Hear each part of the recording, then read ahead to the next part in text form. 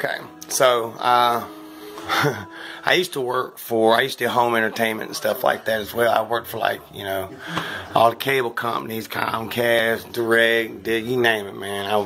I did that shit. So I did home installation. So I had to come to people's I had to come to your house. You get it? Alright.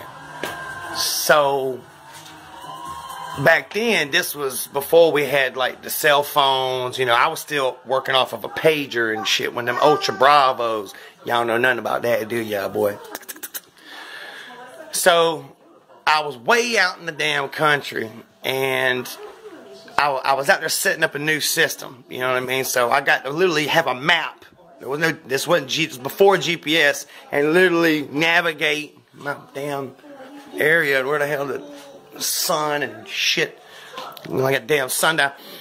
And I mean, it was like really country, you know what I mean? Like so country where I would come home and see like 3-4 pigeons on my porch, and my homie would be like, "Man, what you doing with all them pigeons on the porch, man?"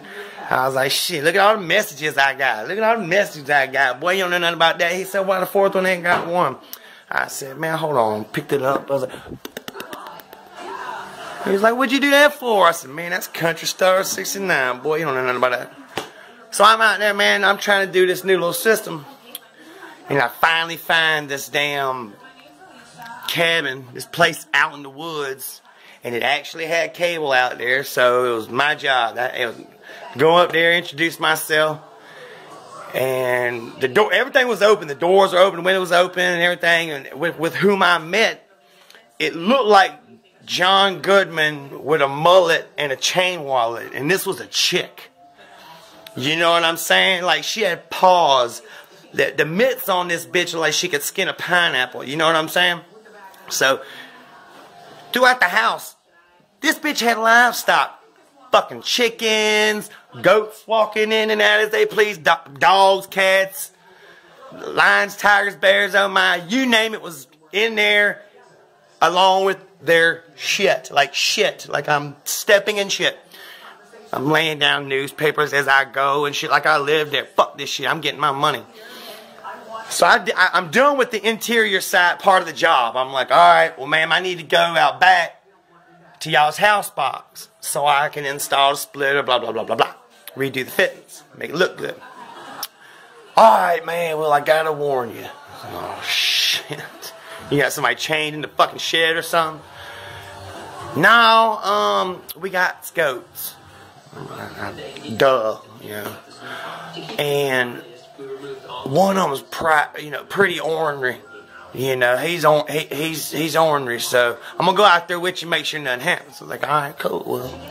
So the way I was positioned which was awesome. I got my house, my back against the house right there, you know what I mean? I'm like this. And I got the box like right like crotch height, you know what I mean? I'm just kind of doing my thing, but I'm still looking like I'm waiting for some dumb shit to pop off.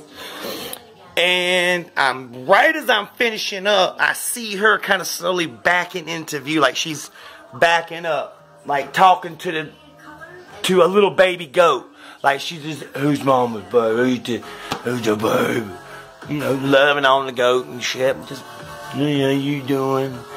And I'm not gonna lie, I seen it happen. I seen it start to happen. And as I'm watching quietly doing my shit, I hear, bah! I'm like, oh shit. This motherfucker's galloping, getting it. She don't fucking hear him or see him. She's not even paying. Who's your boo-boo? Who's mama's baby? Who's your baby? And I'm not gonna lie, I seen this goat, and he was getting it, but he was fucking on it. And all of a sudden, BAM! Fucking headbutted the shit out of her. Knocked her out. Cold. Done. And when I say out, like I had to...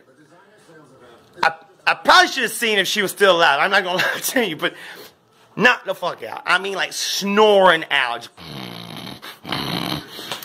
And my first and only concern was, fuck, I gotta get a signature before I can leave this bitch, before I can get paid.